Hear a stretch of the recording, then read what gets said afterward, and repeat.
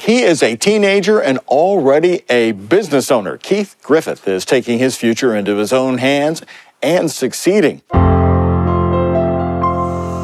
We would deliver orders to people and they'd be like, "That's Keith, that's Keith," like you were just a celebrity. I was just like, oh my God, he's gonna get stung and I ain't gonna have no kid no more. My name is Griffith III, but most people know me as the Beekeeper. I feel like I'm moving forward in life and I have everything I need right now except for my dad.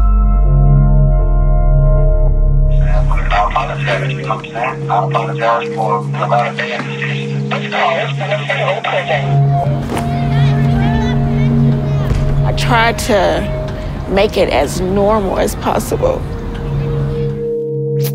for you. I don't never want you to not realize what type of mother you had. You got a special mom.